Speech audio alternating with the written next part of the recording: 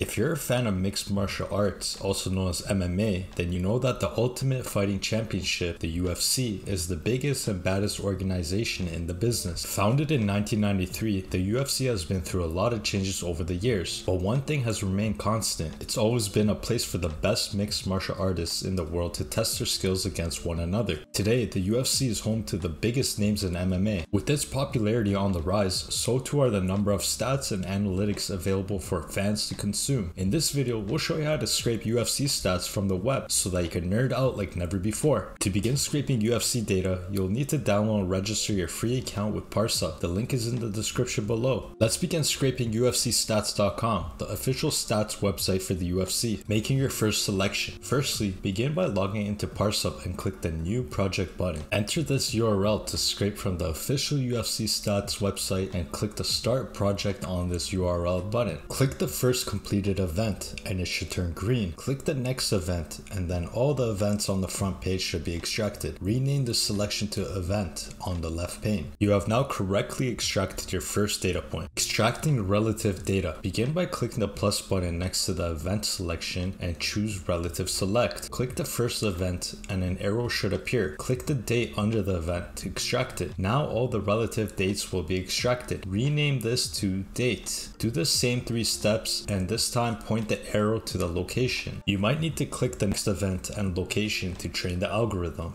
Rename the selection on the left to location. Extracting fighters and stats. To get additional information such as the fighters in each event and their stats, we need to go into each UFC event and grab additional information. Begin by clicking the plus button next to the event selection we made earlier. Choose the click option. On the pop-up asking if this is a next page button, choose no, as we're not going to do the pagination yet. Create a new template called Event Details and the event page will now load. Click the first fighter to extract their name and click the next 2 fighters to extract all the fighters. Rename the selection to fighter on the left. Click the plus button next to the fighter selection and choose relative select. Click the first fighter and the number of strikes they made in the fight. Redo this for the next 2 fighters to train the algorithm and rename this selection to strikes. Redo this relative selection and click the first fighter and then the method of winning. Do this for the next winner and rename this selection to win method. Awesome job! You have now extracted multiple data points and you can repeat these steps for other stats such as the weight class, the number of rounds, and much more. Scraping subsequent pages. In our other tutorials we talked about pagination. With this website there's no next page button, which means you have to use a more complex method to paginate through the pages. Start by clicking the plus button next to your page selection. Choose select and click the first page number button. Expand the selection and delete the 2 extractions, they are not needed. Rename this selection to current page. Click the plus button next to your current page selection and choose relative select. Click the first page button and then point the arrow and click on number 2, which is the next page. Rename the selection to the next page and delete the extractions. Click the plus symbol next to the next page extraction and choose click. Choose yes on the pop-up as this is a next page button. Enter the amount of additional pages you want to scrape. We will choose 2, which means 3 pages in total. The next page will now load. Make sure that the current page selection is now on page 2. You will notice the next page relative selection is also on 2, which is incorrect. You will need to click the number 2 and correctly point it to number 3. Click the browse button again and go to page 3 and make sure everything is correct. That was a lot of steps compared to websites that have a next page button. So if you run into any problems, make sure you contact their support for more help. Starting the UFC straight. Now that you have made your first selection, relative selections, entered into each event and have set up pagination, it is time to start your scrape. Click the green Get Data button on the left pane. You may now choose to test, run, or schedule your scrape. Testing is a good option to check if everything is working. In our case, we'll run the scrape once to get 3 pages of result. If you followed this tutorial correctly, your data should look like this. We hope you enjoyed this video and tutorial on scraping UFC events, fighters, and fight stats. Make sure to like and subscribe for more web scraping tips. If you have any questions about web scraping, data extraction, or need help with using Parsub, feel free to contact us on our website. Happy scraping!